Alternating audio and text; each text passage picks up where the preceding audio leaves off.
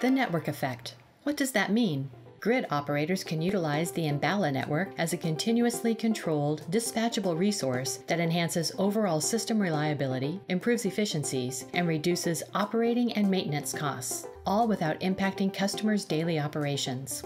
As more behind-the-meter assets are added to the network, aggregated distributed energy resources create virtual power plants that respond to the needs of the power system.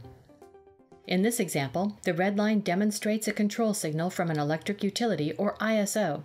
For this example, the ISO is PJM. The signal is being sent every 2 seconds. The green line represents the response to the regulation signal by the Symphony by Enbala platform.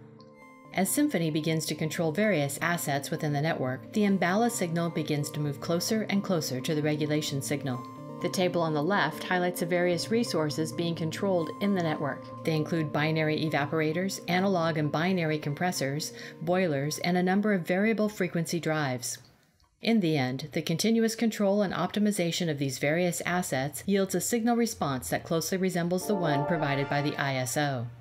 Symphony by Enbala uses this networking effect to provide the results needed by the ISO in real time, optimizing a multitude of assets in a constraint-based approach.